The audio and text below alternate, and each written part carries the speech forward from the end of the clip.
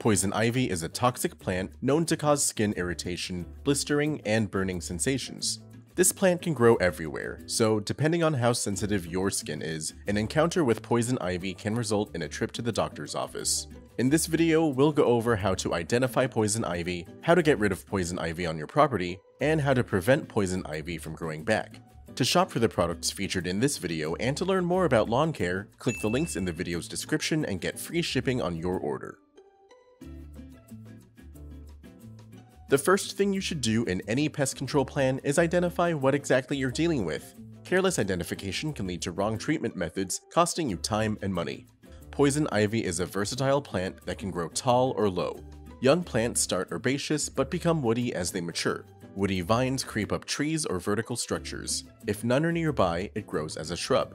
When growing vertically, poison ivy can reach heights of over 75 feet. As a shrub, poison ivy grows up to 4 feet tall, or it can creep lower to the soil. This plant's leaves can vary. Even different leaves on the same plant can appear different from one another. The leaves can be shiny or dull, the leaf edges can be toothed or not, and some plants can be hairy while others are not. The most common trait all poison ivy plants possess is their compound leaves. Each leaf is composed of 3 leaflets. Remember, leaves of 3, let it be.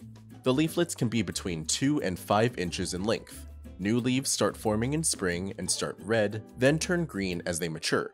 As fall comes around, the leaves turn an even brighter red or yellow before falling off the vine.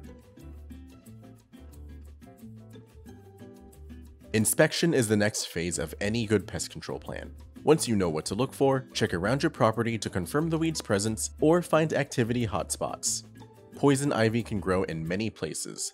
Up trees, along the ground, or up the sides of buildings. It can grow in a wide variety of soil moisture conditions, but it needs full or partial sunlight.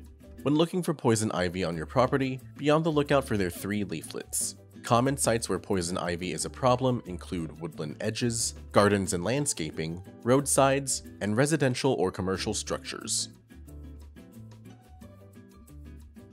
After identifying your weed and inspecting your property, it's time to start treatment. Before starting any treatment, be sure to wear your personal protective equipment or PPE, and remember to keep people and pets out of the treated areas until products dry completely. Poison ivy that's grown tall can be clipped near ground level and pulled down from its structure. However, this comes with the risk of contact with the plant, so full coverage should always be worn. Be aware that the plant will need to be clipped for several growing seasons before it is fully controlled. To avoid contact with the plant, we recommend you use an herbicide like Eraser 41% Glyphosate. Keep in mind that Eraser is a non-selective herbicide that will treat any plant it is applied to or may drift to. Mix 2.5 fluid ounces of product into 1 gallon of water to treat every 300 square feet. To keep track of where you've sprayed, add a marking dye like Vision Pro Max to your solution. Vision Pro Max is a non-herbicide additive that dyes your solution. When you apply with Vision Pro Max, any foliage you spray will temporarily be dyed blue, so you know exactly where you've treated.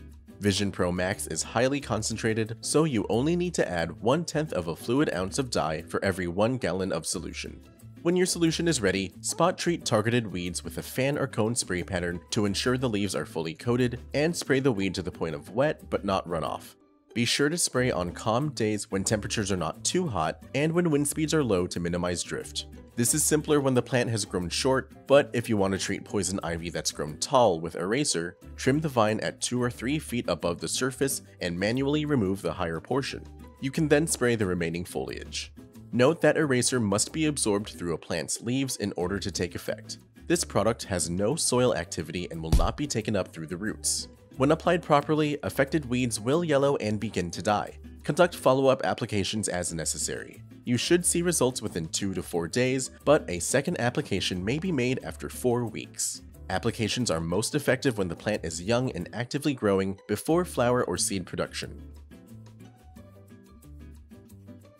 Prevention is essential to keeping weeds in check. Even after applying herbicides, the best way to stop weed activity is to ensure it can't happen. Once you've controlled poison ivy on your property, look out for further growth, especially in the spring and summer. To minimize contact with the plant, we recommend you spray new foliage with Eraser.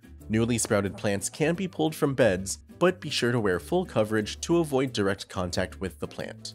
If poison ivy plants are sprouting from turf grass, regular mowing will control the plants. A lawn dense with taller, trimmed grass can better choke out weeds and prevent them from establishing. With these professional products and tips from Solutions Pest and Lawn, you can safely remove poison ivy from your property, and we offer fast, free shipping to help you get control quickly. Visit our website to get your products today. If you like this how-to guide, please share. And if you're new to our channel, subscribe for more how-to and product videos. And contact us for more tips, tricks, and DIY pest solutions.